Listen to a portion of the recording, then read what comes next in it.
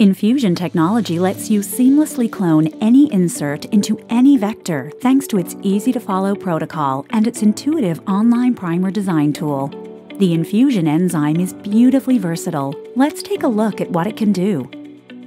By designing multiple primers overlapping with several inserts, you can clone multiple inserts into one linearized vector simultaneously. Easily and quickly get your complex clone with all inserts in the correct order and orientation. Infusion cloning can also handle your site-directed mutagenesis experiments. Generate point insertions or substitutions with primers that contain your mutation. You can also delete one or multiple sections of your vector or insert, contiguous or not.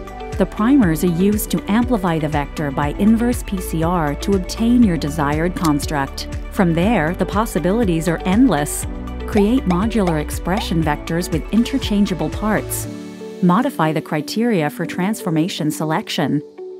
Insert introns into cDNA. Swap domains on a gene. Add a tag to your protein of interest.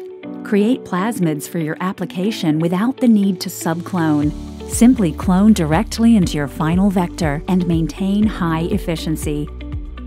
Each of these applications can be easily planned using our online primer design tool.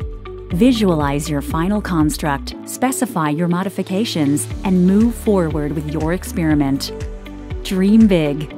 With Infusion cloning, you can do it all, and that's good science.